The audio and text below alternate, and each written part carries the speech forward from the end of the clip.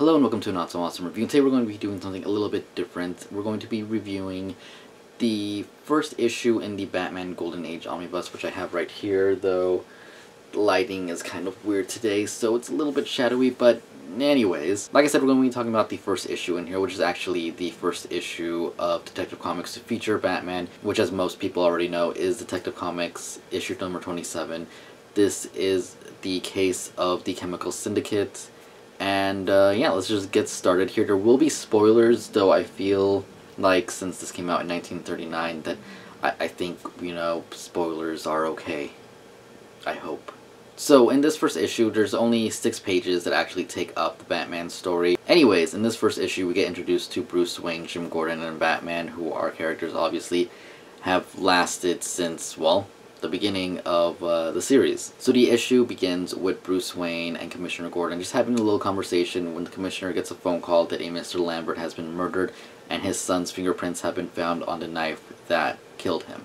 Commissioner Gordon invites Bruce along and the two of them head over there as described in the panel. Yes, old comic books actually describe things that are going on a lot for whatever reason. I guess they felt they needed to back then tell us, you know, Bruce Wayne and Commissioner Gordon are racing to the crime scene, or whatever it actually says. Yeah, and this actually lasted until, like, what, the 80s? Somewhere around there. So it's something that if you're reading old comic books that you might get a little bit annoyed of, because it is kind of repetitive when you're looking at the picture and you kind of know what's going on and you're reading the description.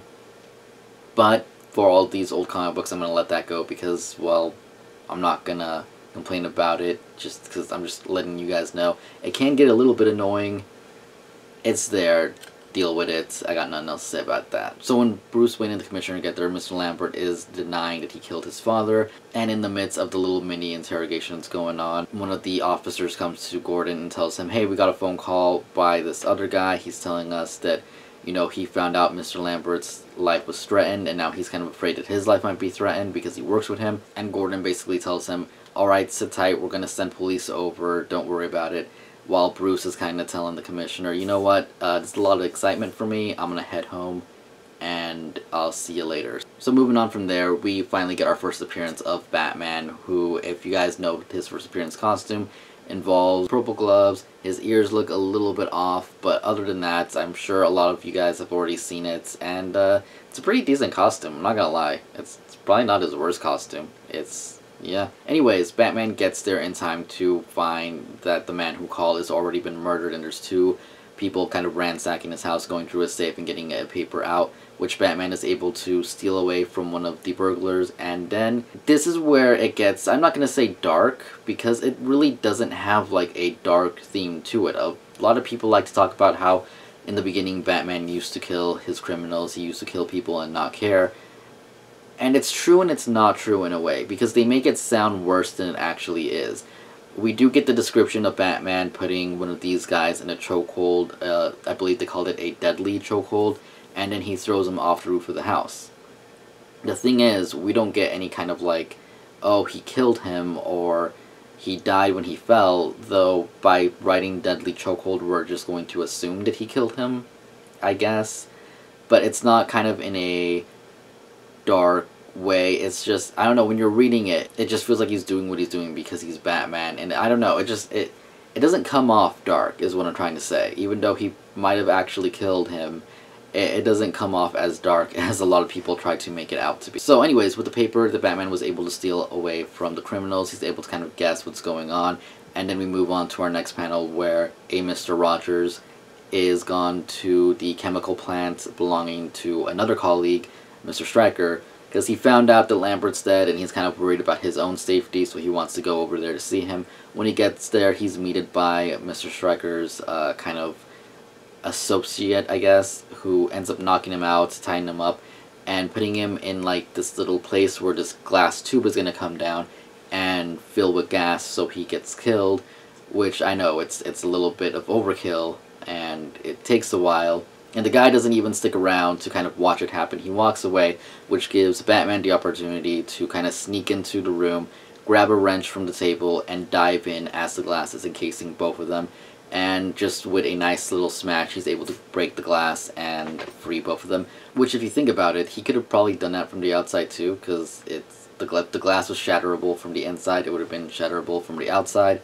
Though I guess if he did it from the outside, he would have injured Mr. Rogers, which would have been good. I mean, if the guy braced himself, I guess he would just have glass on him. So see, he is kind of a nice guy. Anyways, the henchman returns, sees what's going on, tries to stop Batman. They kind of get in a little fight, and Batman is able to kind of take him out, but at the same time gets knocked back, kind of away from view, I guess would be the best way to put it. After this, Stryker kind of enters the room, and we get the reveal that he is the one who's been behind everything, and kind of we get his motivation a little bit more towards the end. As he tries to take out Stryker with a gun, Batman shows up, scares him, and Stryker takes off, Batman in chase of him, and Stryker kind of loses his footing and ends up falling over into a vat of acid, which is kind of what Joker's origin is in The Killing Joke and in the Batman movie, which is kind of funny when you think about it. You know, he fell into a vat of acid in the Ace chemical plant. This is exactly what happens here in the first issue. I don't know if that's any inspiration for the actual Joker that we get to meet a few issues from now in Batman #1, but it's kind of cool to see that that story exists from the beginning. Though if you look at Stryker, you kind of get the sense that he doesn't look like the Joker, he doesn't seem anything like the Joker, and I don't think it was pre-planned at all. It's just what ended up happening, and people ended up adapting that story into the Joker's origin, though, you know, his origin is always kind of going up and down. We don't really know what's truth and what's not truth. I think right now we're at like 3 different Jokers, and we haven't even gotten that reveal yet, so there is that, but it is cool to see that that story existed from the beginning. Afterwards, when Batman reveals what's been going on and why the fourth partner, you know, Stryker, was killing the other guys off, we get our little ending with Bruce and Commissioner Gordon talking back and forward, where Commissioner Gordon kind of tells him what was going on, and Bruce is, I'm calling him Batman already, and Bruce is kind of like, oh, that sounds exciting and stuff, and Commissioner Gordon just makes a little joke like, oh, you know, he's a good guy, but he leads such a boring life, and then we get a reveal once Bruce goes back to his mansion that he is Batman. So we're told that Bruce is Batman at the end of the first issue, which is cool. I would assume that people would have been able to guess back then that it was him, but maybe not. I really don't know.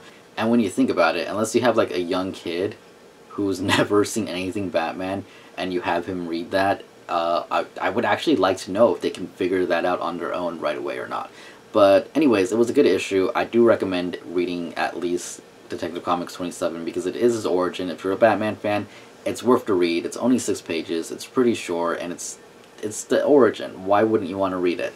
I would like to see this story kind of remastered. Not that there's anything wrong with the writing or the art or anything, but it would be cool to see someone do kind of like an homage to it and just have a new, like, full 40 to 60 page story that it's this one but maybe in more detail, redrawn, but kept with the same style. You know, I want to see Batman drawn not the way he is, maybe a little bit more modern, but his costume and a more modern uptake. And I'm not talking about the Zero Year costume, or Zero Year in general. I just mean this story with a modern drawing of how he looks, if that makes any sense. Anyways, I'll hopefully be back next week with, I believe it's Detective Comics issue number 28.